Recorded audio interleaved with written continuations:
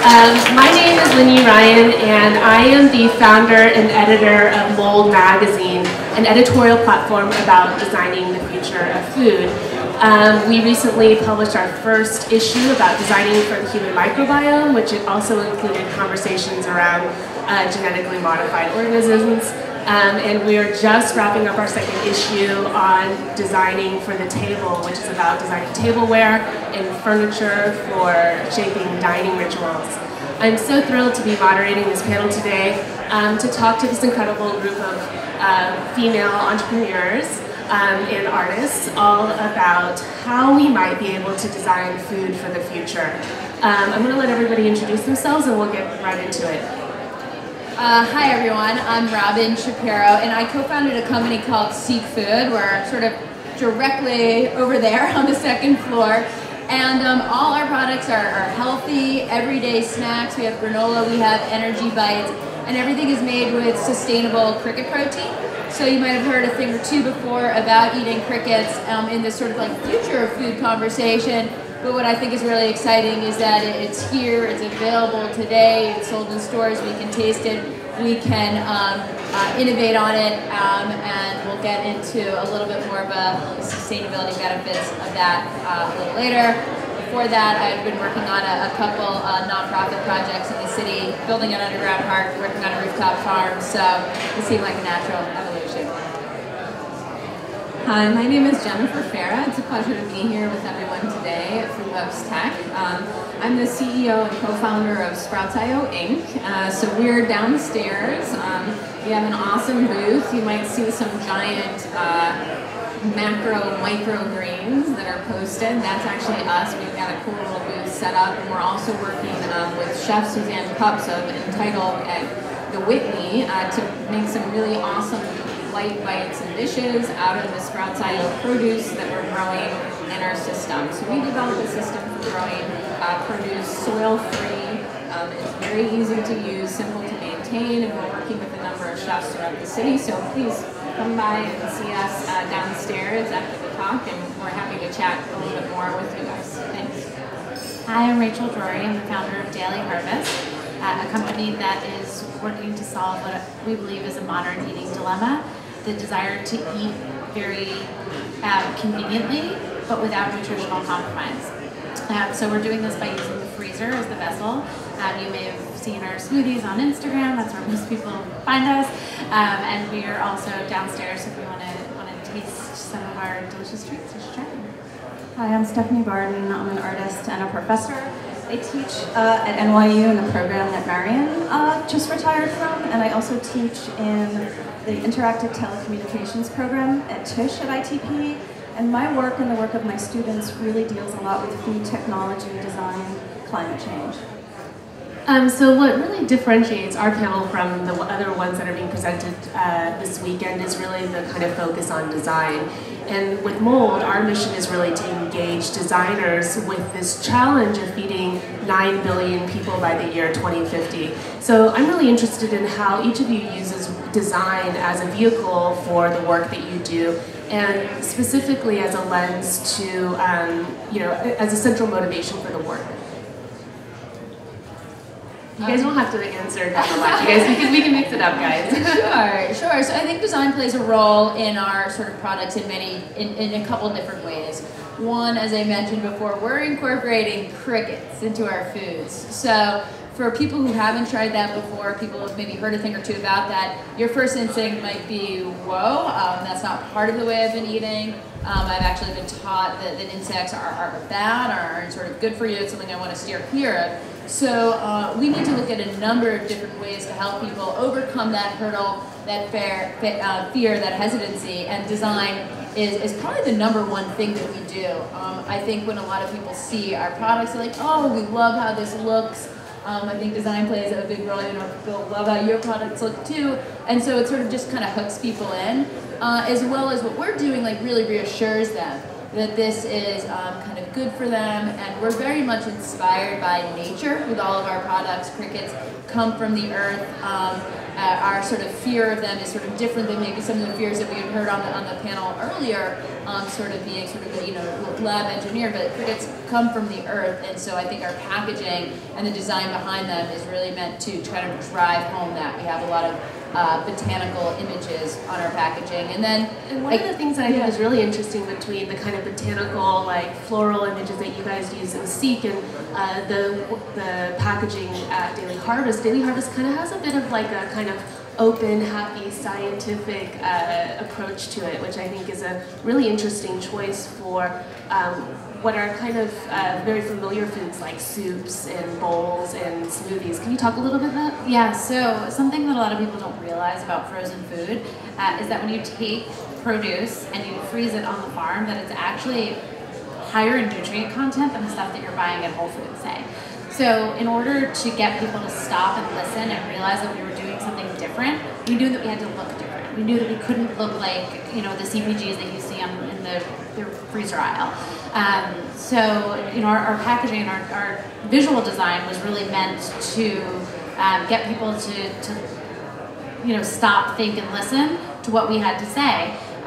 You know, and then just from a product design perspective, you know, when I go back to what I was saying when I made my introduction about our desire to solve a modern eating dilemma, which is the desire to eat conveniently without any nutritional compromise, you know, we knew that we had to be super convenient for, you know, to really be able to accomplish what we were trying to accomplish. So, you know, everything that goes into one of our cups is just really thoughtful.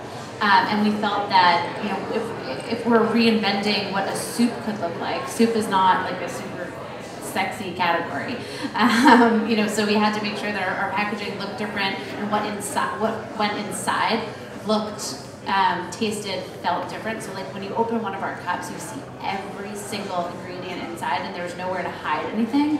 A lot of people associate frozen food with like preservatives and chemicals and a lot of the stuff that we all know is not so good for us these days. So, you know, it's not only the design on the outside, but it's also the design on the inside. And there's also that experience of the consumer opening the package from like shipping, correct? For sure, yeah, and it's all super deliberate. Yeah. I'm going to jump on because transparency is a lot to do with my work, and I see my role as an artist and a professor to try to get people to understand information around what's in their food. So there's not a lot of transparency in the food system, and that was one of the topics that got covered in the last panel. And I spend a lot of my time teaching about food and climate change, which is an incredibly depressing and scary topic. So I'm constantly scaring the crap out of my students and depressing them. And one of the ways to ameliorate that is to use design to make some of these very foreign and very scary, you know, propositions a lot more accessible.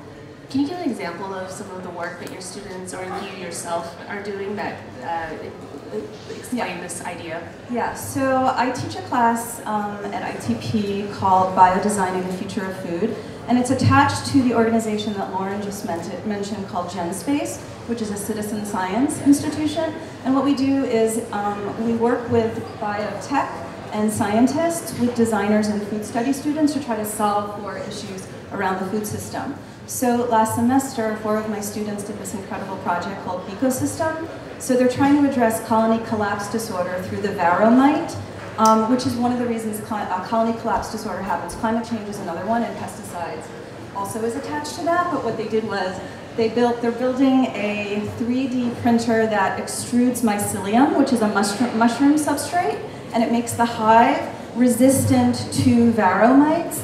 And they're also working with these 2 other students, these 2 women who are creating beer using genetically modified yeast, and because wheat is going to be threatened by climate change. And so the byproduct of this beer process is something called beta acids, which is also varroa mite resistant. And so what happens is you have this really interesting circle. So the honey that comes from the hive goes into the beer gets processed, these beta acids go into the hive, and they're trying to reduce colony collapse disorder and make some really rockin' beer. And the design is incredible. So they're all like design students, and it's beautiful. And so you don't necessarily have to know anything about climate change. it's like drink some good beer, and then the collateral is like you're saving the planet. Well, it's funny that you mentioned the transparency, because I feel like that's a very big part of what we focus on at SproutsIO as well, because so many people just want to know what actually goes into their food, and it's not just about it being organic or locally sourced, which all of these things are good, but at the same time, what does that really mean? What does that mean if your food is organic? What actually goes into your produce? And so a big part of what we do is we make everything transparent. The nutrients that we use, where our seeds are sourced, the growing medium that the plants are growing in, all these different aspects, because we feel it's really important for you guys to know exactly where your food is coming from and actually participate in the process of growing your food and being a part of that. And so I think for us, we really look at, we call the produce that's grown from SproutsIO personal produce, and a big part of that is every person who's growing with SproutsIO is involved in the process of growing and also involved in the output of what that produce is. So if you want a tomato that's sweeter or more savory, you can actually grow the produce to certain ways depending on the lights, depending on the watering, etc., to personalize the produce. And so when we talk about design in food in general, I think what we try to do is create a kind of framework for people to be able to grow really easily, to be able to see exactly what goes into their food. But really, it's up to you, right? It's up to you to grow it. It's up to you to use it in, your dishes that you're creating for your friends and family, and hopefully sharing that with the people that you care about and you love. And so it's more than just where the produce is coming from. It's about creating experiences around food and meaningful experiences for people to really take ownership of their food and where it's coming from. I'm so glad you mentioned that, Jenny, because that's something that we at Mold have been really thinking a lot about and really pushing forward, is the role that designers can have in cultivating and creating a personal relationship between consumers and the food themselves. So I would love for you guys to talk a little bit about how your products actually, and the work that you do actually engages people with this idea of having a personal relationship with their food, and and why this is actually really important, not only for, potentially potentially addressing the coming food crisis, but also as a business. Yeah, I think that's why I launched this business, is so that I can maintain people having a personal relationship with food. I saw the sort of future of food conversation going in a few different ways, and didn't like some of the things that I saw, and the best way to address something that bothers you is to take action about it.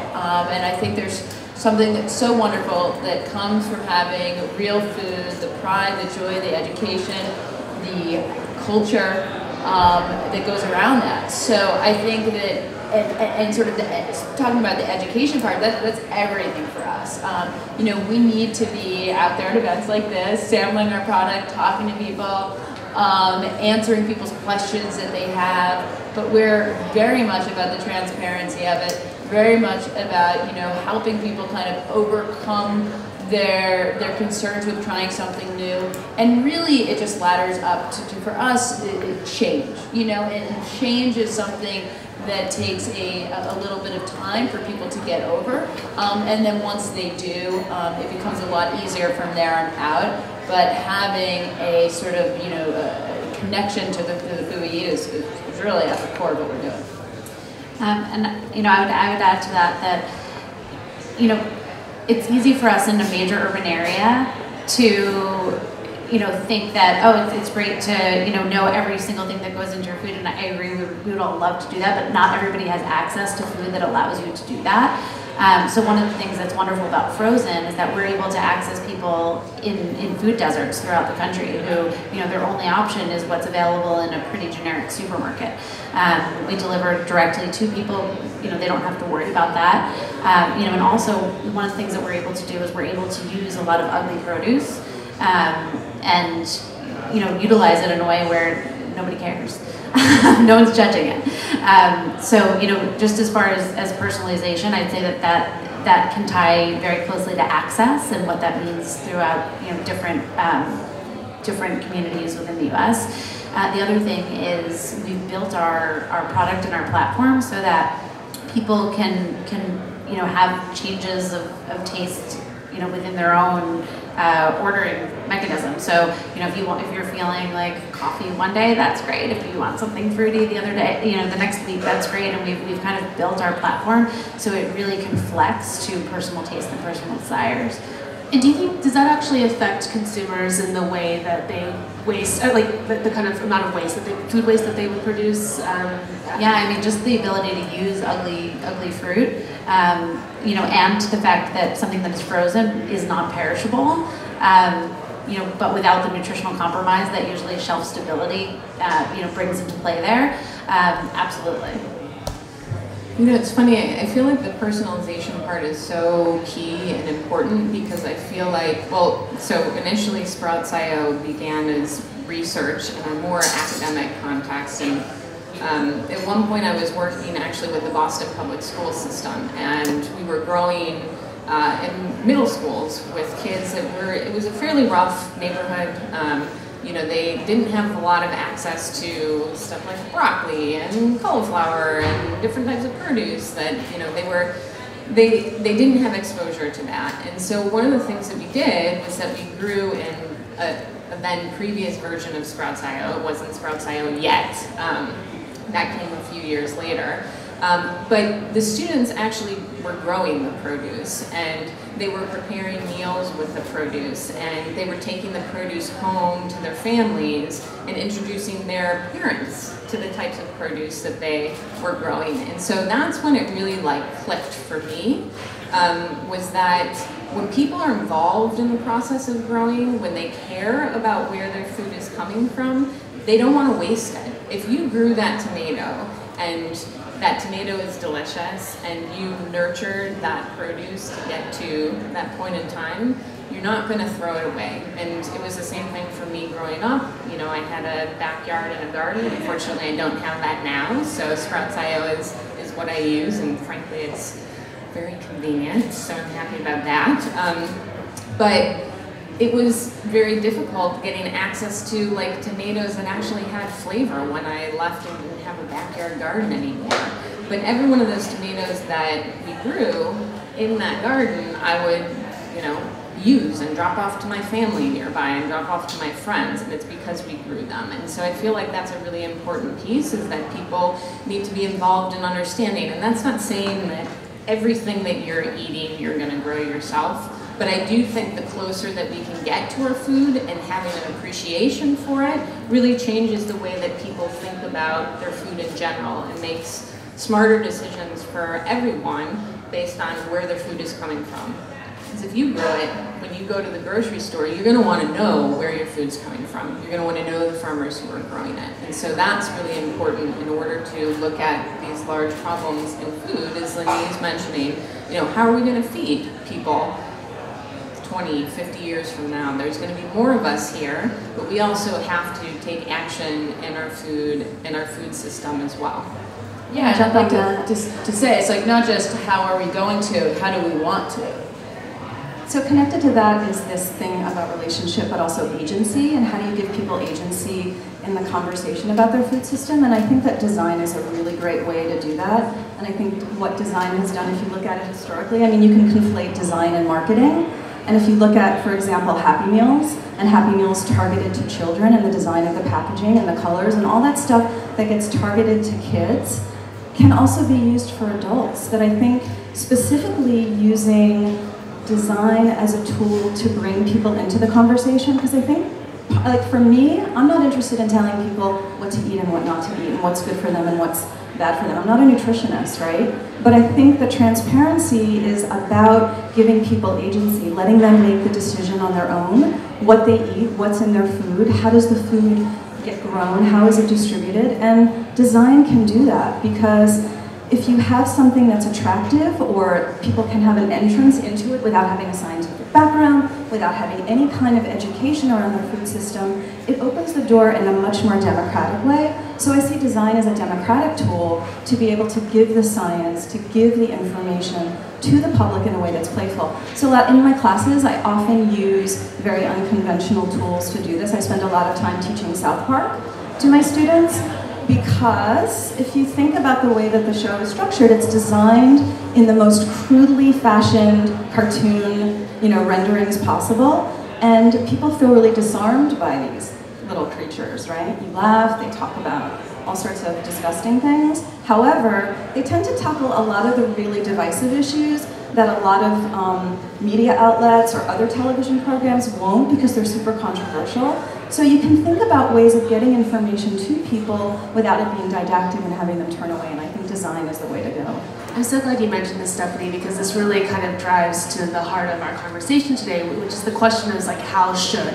And that is a real question for designers in general. So I'd love to kind of, as our last question, ask each of you, how should we be thinking about designing a future food system that in my mind should be more resilient, that should be more sustainable and more transparent? I'm going to just start again this way. So I think part of resilience and part of sort of feeding the food system, and I think somebody in the last panel talked about that it's not a matter of not having enough food produced, it's a matter of distribution and an issue of access.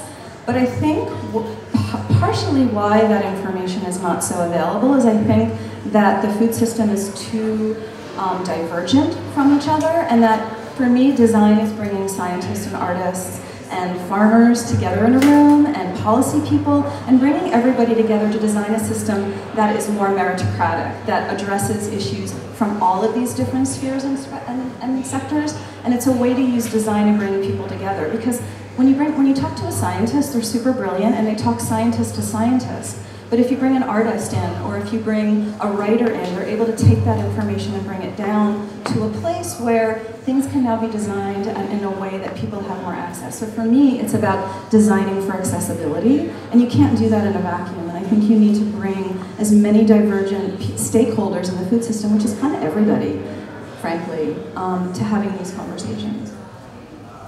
Yeah, I mean, I would hop on exactly what you just said about accessibility, and every time I turn that way it rings.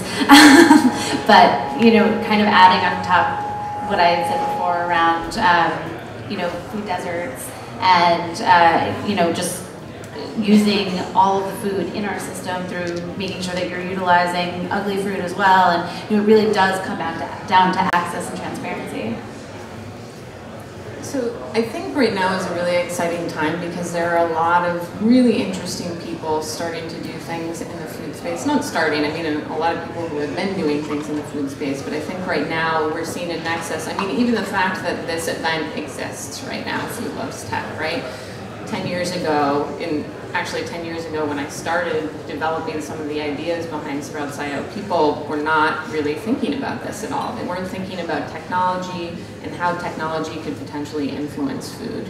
And so I think right now is a really great time for people to get involved in this process. And for me, I think a lot about how design and technology can help in thinking about the food system. And I think there's a lot of people who are like, does design or technology, does that take people away from their food? Because it's not, this kind of picturesque idea of going out into a farm and picking your own berries and produce, or, I think that there's got to be a lot of solutions in the future for looking at our food system and looking at, how we can really grow sustainable food for more people.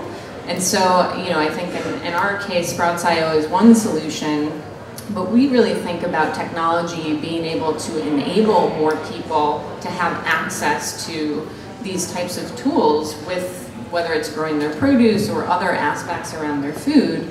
But so sometimes I'll get this question, like, do you feel that technology takes people away? And I actually feel it's the exact opposite. I feel like technology can really open up a whole new kind of lens on these processes. So for instance, I know we've talked a little bit about this before, but our system incorporates a camera. Some people are like, wow, a camera for your produce. But we do that because it allows us to look at the health diagnostics of the plants, but at the same time, it also enables all of our users to actually see how the plants grow over time. Most of us don't even understand that. They exist in a totally different time scale. Plants are a total mystery to us. But when we use this technology to open up this new way of seeing things, that's really exciting because it enables us to live with plants and produce and understand this kind of feedback between one another. And so I think that's really interesting when you start to incorporate food, technology together and look at new ways that we can actually grow and new ways that we can incorporate technology to make our food system better. But I just want to add something to what Jenny said, is that it's not technology as like a blunt instrument to just like force something on other people, but really technology as a tool of design, and design being the leading kind of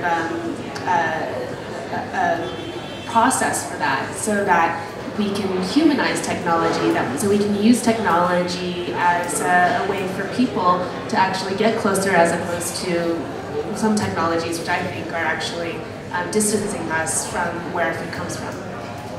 Well, I completely agree with what everyone said. I guess there's a reason we're all up here together. And I think that's the point that I try to make, is that we have the solutions here. Everything we need is here. It's just a matter of how we're using it, how we're using food waste, how we're increasing accessibility, how we are using technology to bring us closer to each other in the food we eat and not distance us. And I think that there is other realm of thinking out there that we do need to invent something completely new, and that we won't be able to eat the way we once did, and that, you know, these new solutions need to arrive for the future of food. But I believe that we do have these solutions here. Now, for instance, crickets, are they new? Well, yes, they're new to us here in America, but huge swaths of the world are eating insects as a form of their diet, about 80% of the world. Here in America, this was one of the oldest foods that we had. There's sort of traces of Native American tribes eating sort of grasshoppers and petrifying them in salt. Really interesting thing. So it's the oldest food. It's eaten in 80% of the world right now. So it's a solution that exists today, just not in our culture. And we all have a responsibility in this room. I think being here that we are in America, a lot of the world looks to us and to how we should eat and what the food trends are. And I think we all have the power to direct where things go. And I'm happy that you're all doing the work you're doing, because I couldn't agree more with everything you said. One thing, just a funny note that I recently learned about insects and entomophagy around the world, is that if you think about it, most insect-eating cultures actually are tied to the grain crops that are actually produced in those geographies. So for example, if you are growing certain types of corn, then you're probably going to end up eating the pests that are actually attacking the corn. So, and kind of piggybacking the conversation that we were talking about earlier about GMOs and fertilizer. I thought that was a little interesting tidbit that I recently learned. Anything else? Yeah, let's open up to questions. Does anybody have any questions for our panelists?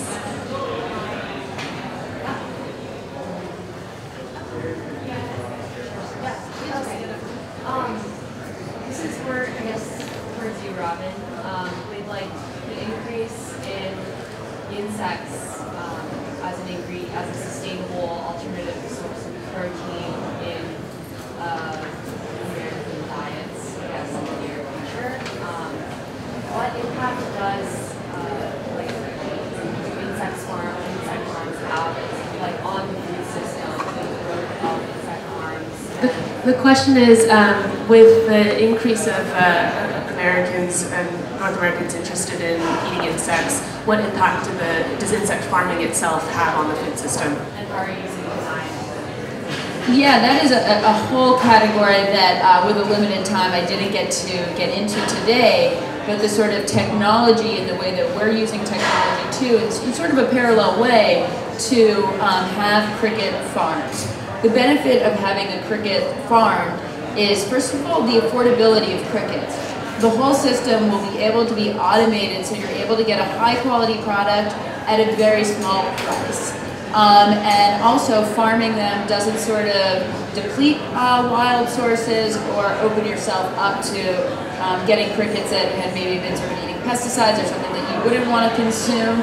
And the farming can be done in a very modular way, so every metropolitan city can have their own sort of cricket farm and cricket source. They're very sort of simple, you know, being, and so they have about a 4-week lifespan, and the sort of understanding how to farm them is already there. So cricket farming is a major innovation. It's really exciting. It gives us a sort of a local and a stable food source. It can sort of build economies. It can be sort of transferred back into developing nations where they are already eating crickets and other insects as a form of their diet.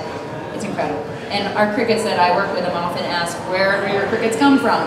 Good question. Our crickets come from Texas. How does it compare to red meat? The question is, what do crickets eat and how do they compare to red meat?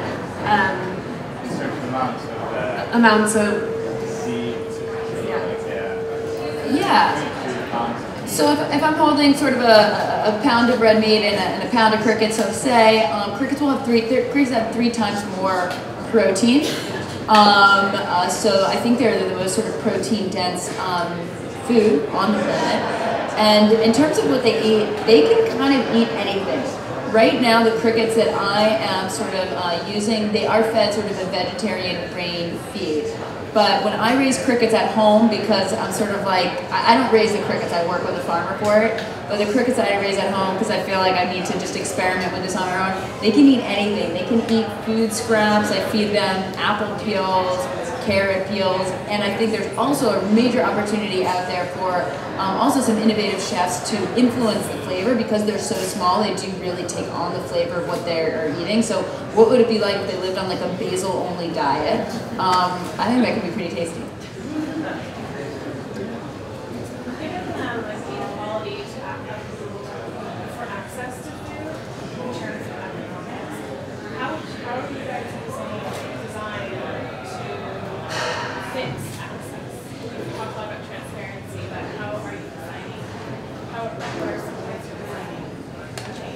The question is, given inequality in our conversation around access, how can we use design as a vehicle or as a tool for addressing the question of access, food access? I'll try. So I think part of it has to do with the public and educating the public. So much of, here's a really good example. So Hunts Point in the Bronx is the largest food distribution center in the country, right? So like $400 billion of food comes in and out of the Bronx every year. The Bronx also has the highest level of food-related illness in the country because of food access. And not many people know that. So why is there such a disparity among the people who live in an area where all this food comes in and out? There's Fresh Directly, there's all of these businesses where the food lives. And so how do you use design to do that? Part of it is getting the information out there. But I think that where does the agency come from? The agency comes from buying with your dollars, or voting with your dollars, and voting with your votes, right? So that if we get people to understand this information, because a lot of it is politics, and a lot of it, if you hear politicians talk about it, they talk about it in a language that is not accessible to people, and people have absolutely no idea that they're even that close to these food distribution centers, right? So for me, the way that I think about it is, how do you design a system where the information becomes accessible? And how do you create educational systems for children? Because I think children are a really good way to start. Children are like sponges, and if you get them interested in having good food, they're going to go to their parents and demand this good food. And so it has to start young. I see someone in the audience who works with the Green Bronx Machine, Stephen Ritz, who is out in the Bronx, and what he does is he is teaching kids how to grow food in the schools, and these are kids who don't have access to food. And it goes back to the earlier point about what Jenny was saying about having kids have participation in the growing of their food. So I think part of it is both sharing the information, but also designing really cool farm systems for kids to use in schools so that they demand it. And then also having the public know where their food is coming from, how their food is produced, and being part of the legislation. So for those of you who don't know, the Farm Bill is coming up under consideration for 2018, and the Farm Bill affects everybody. And if you're really interested in shifting access, you need to learn, for people who have the time to look into this legislation, you can vote for the people who don't to get access to the food to people who can't. Does that answer your question? I answered your question. Okay. So I think of access in a little bit different way too sometimes, and I think a little bit of it more from the design side as well. I think in what we try to do with SproutsIO and what we continue to try to do with SproutsIO is provide access through thoughtful design. And so a lot of people write into us and they say, I have a black thumb, everything I try to grow, I kill, I've tried to grow everything from potted plants to try to set up growing systems. And I think one of the things that we were trying to do is just make it really easy for people to jump in and start growing.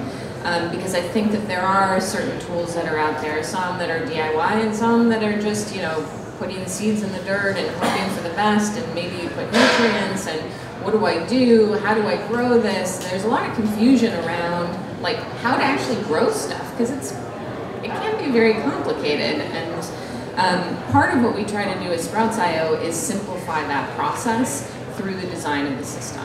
And so we make it, very easy to use, very easy to maintain. Literally, you can plug in the system and it starts to grow. I mean, we say you need water, which the water you provide every 4 to 6 weeks. It's incredibly efficient with the amount of water that it uses. And Wi-Fi, basically, so we can connect and look at the data and provide kind of growing profiles, which are essentially these kind of recipes for growing different types of produce in the system. So part of what we do is we make it very easy for people to just start. And what I love and what gets me up in the morning is that I see, our users and people that we've tested with, including the chefs that we work with, that they start to grow with it, and once they feel confident and comfortable growing with it once, growing with it twice, then they want to start to tweak and change things and customize the way that their produce grows. And that's really exciting to see people take that kind of ownership. And so I think it's a little bit of a different kind of accessibility, but I think that's our focus is making it very easy for people to just jump in and grow well.